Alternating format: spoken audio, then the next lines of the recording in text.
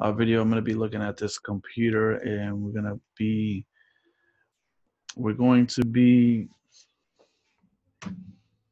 opening it up and changing the DC plug. The customer broke it, so I have already taken the screws off, but basically there's some underneath this plastic that you see here. So there's four, and then these screws that are on the back cover. Now for the battery, you see that the unlock icon on it is facing that way. I can see it, and then all I have to do is push this and the battery will come out. Now there's two screws right here that I took out, and definitely you're gonna need a plastic card. I'm gonna be using this one, of course. I don't really use it that much, so do this at your own risk. We're not responsible for anything that happens if you break it, but definitely using a plastic is better than using a piece of metal. So what I'm gonna do is I'm gonna run the card close right here in the front. Let's see. Actually, you know what? The only way to do this is if we take the card and actually use it around the edges here. Slide it through. Once you have that, you might want to put a guitar thing on it, and that'll hold that side up and kind of pass it through, around the edges. You're using this so it doesn't scratch, the customer's laptop. Once you have that corner, try to do the other corner.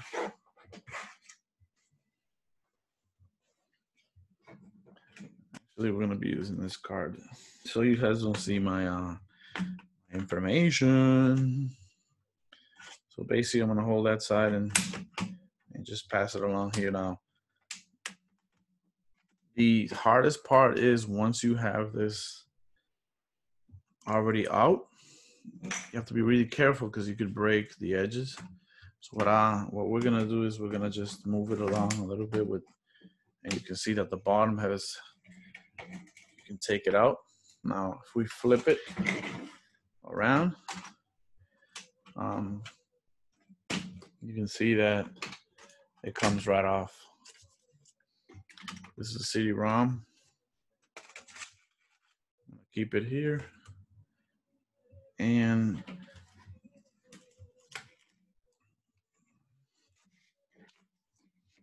so what we're looking for is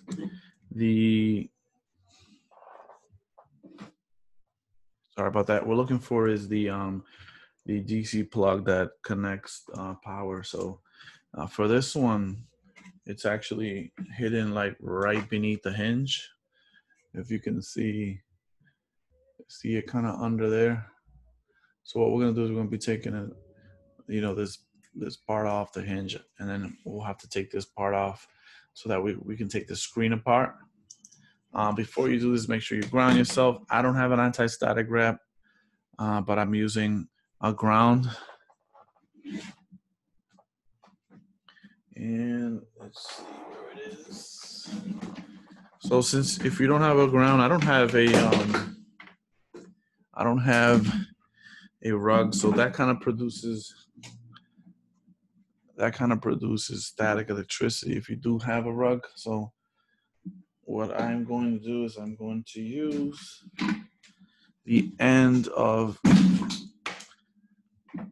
this charger here. As you can see, there's a light on it. In the meantime, until my anti-static wrap comes in the mail. So I'm gonna touch this every second just to unground myself. So what we're gonna do now is we're gonna proceed with taking the screen off. Make sure that when you do take the screen off or any screws, you have something organized to put each screw in. So that way, when you put that back, you're not missing a screw. Like most mechanics that take apart a they take apart an engine and they're missing screws. But so what I'm doing right now is I'm looking at what I'm going to be taking out first. So the screen is what we chose. I'm going to be using a Phillips screwdriver. And to, if you want to speed this video up, look in the description. There's going to be minutes in there that you can actually speed through certain areas of this video, so you don't have to listen to me. It'll jump right in. But what we're going to be doing is we're going to be recording every single video that we do every time a customer brings anything in. So that way you guys can see all the problems that people go through every day. And most of this stuff is repetitive. Let's see. So I'll take this one out. That's one on the side of the hinge that I'm taking apart right now. And I'm gonna make sure my screws are in order.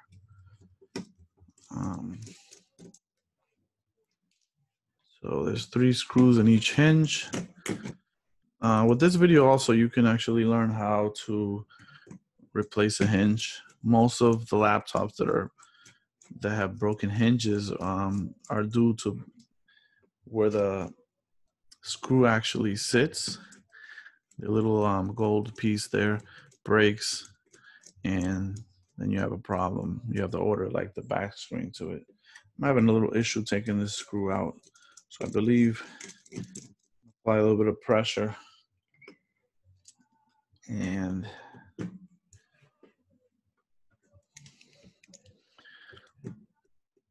so you can skip also down to the description. So when I do take the screen off, the title will be in there.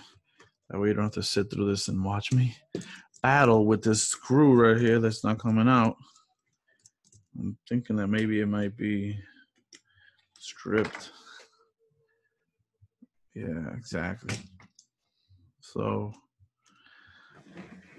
what happens is every time people open and close the laptop, it kind of loosens up the washer that holds the hinge, and then it ends up breaking. Now, what happens is when we do certain repairs like this, it could accidentally, break, because once you open something up, there's always a risk. There's always a probability that something could go wrong. So it's like if you are it's gonna happen in your house, it's gonna happen here. So most likely we can put this back to place. If not, I'll let the customer know that just be careful with the hinge because it could break easily. All right. So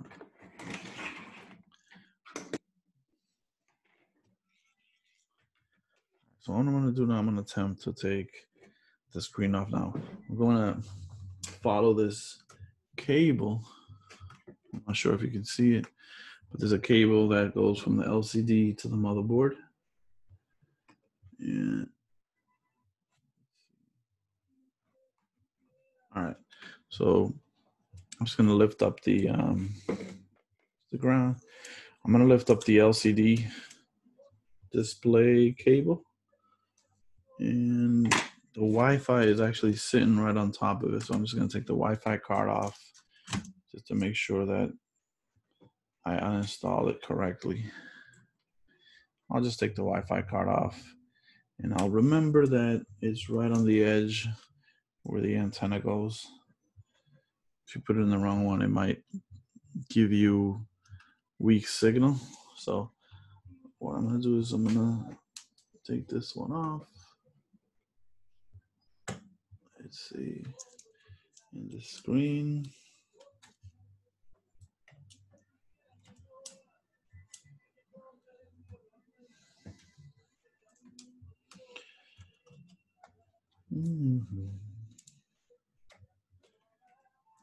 Just gonna slide it out. So that's the cable that goes from the LCD to the motherboard.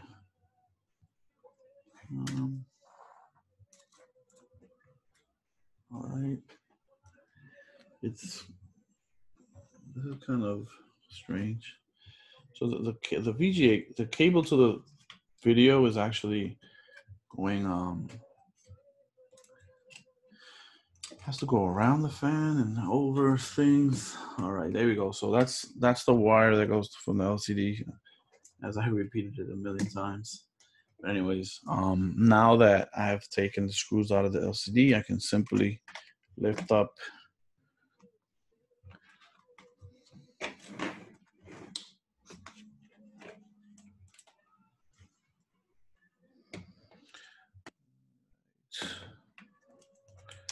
all right, so there we go. So I'm just gonna lift this up a little bit, and the other one, that way when I take it off, oh, we're missing one more screw.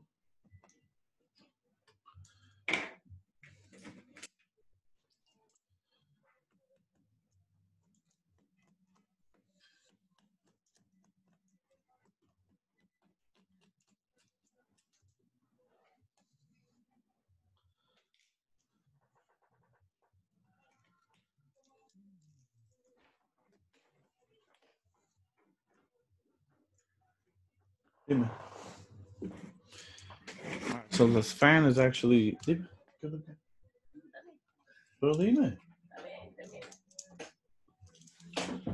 right, so what's going on now? I'm gonna have to take off the fan because we're gonna have to take it out so that we can take the hinge off, because there seems to be things on it now. While I took the fan out, I see that there's a lot of dust. You see, like right near the heat sink where it actually breathes. So that needs a little bit of cleaning. I'm gonna let the customer know that this needs to be cleaned, because what happens is during time, if this clogs up, you're gonna have an overheating computer, and it's gonna get worse. It's gonna slow down. Eventually, the motherboard will die out. But once we clean all this up, it'll run smoother. So as we opened it up, we saw that. I'll let the customer know if he wants me to. I mean, I had to take it out anyway, so. But usually these repairs are not that expensive, but it's better to clean it now than later on. So what I'm gonna do is I'm gonna still investigate what's going on here. I'm gonna lift up the hinge a little bit. Wow, this is very, all right, good. So I lifted it up. I don't have to take the screen off because this came right off. So the DC plug is actually a board. Oh no, wait a minute. That's not a board. It's actually this piece right here. And I believe we have it in stock. Actually, we don't have this one in stock. This is actually a different one than what we have.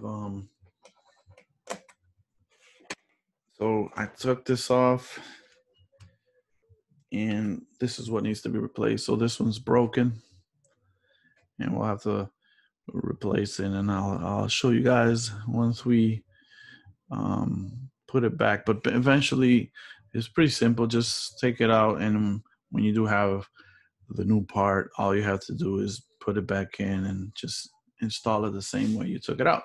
So in conclusion, this motherboard definitely needs a clean.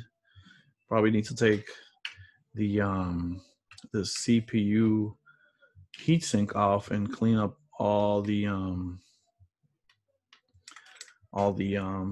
CPU paste that's probably dry, and just I'm gonna repaste it. I'm gonna make a video just on replacing the thermal paste. Specifically, Intel has concluded that all you need is a grain of rice thermal paste right in the middle of the CPU. And once you put the heatsink down, it'll actually spread out in a circle. I'm going to put the link to the description on that video. It's just a short 30-second video on how to install thermal paste. But thanks for tuning in. Subscribe. We're going to be growing this channel, hopefully, with the help of you guys. And I'll be getting, hopefully, some micro soldering videos in here that we're going to start doing. So thanks for watching, and I hope you guys learned something.